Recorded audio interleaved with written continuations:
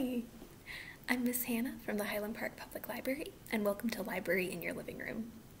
Today I'm going to show you how to make a craft for the 4th of July. It's called a whirligig.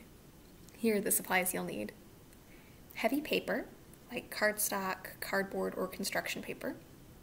String, that could be yarn, it could be dental floss, it could be fishing line, just anything string-like.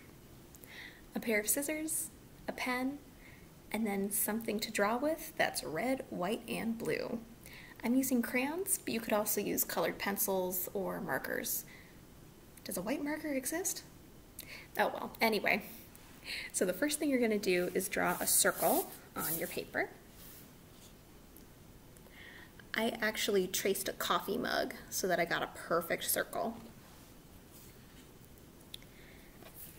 Then after you've got your circle, you're going to cut it out and then draw a design on both sides with your red, white, and blue crayons or whatever.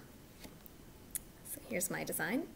You can do anything you want. You could even write a message too if you wanted to. The next step is to poke 2 holes in the center of your circle with your pen.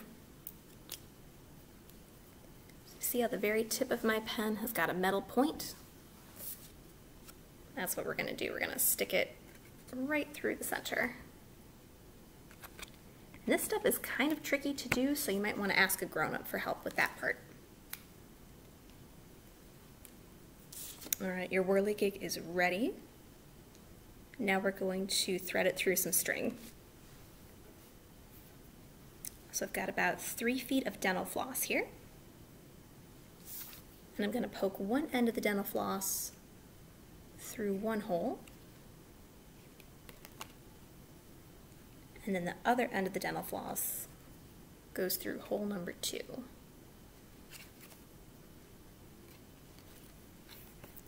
So both ends of the dental floss are on the same side of the whirligig. And then you're going to pull the thread through so that the whirligig is kind of in the middle, like this. And then tie your string in a knot.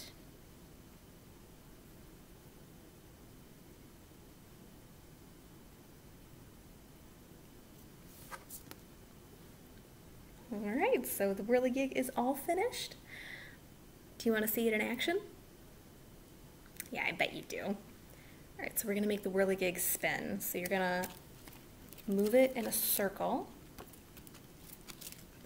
And as you're moving it in a circle, you're going to be twisting the thread up. And then once you stop spinning, pull your hands apart like this, and the whirligig will spin.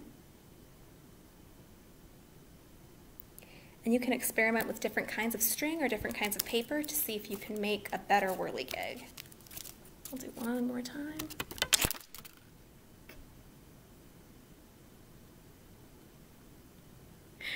Alright, so now you have your very own patriotic whirligig to celebrate the 4th of July. For more Library in Your Living Room programs, be sure to check out our website, hplibrary.org, and if you like what you see here, subscribe to our YouTube channel. Until next time, stay safe and wash your hands.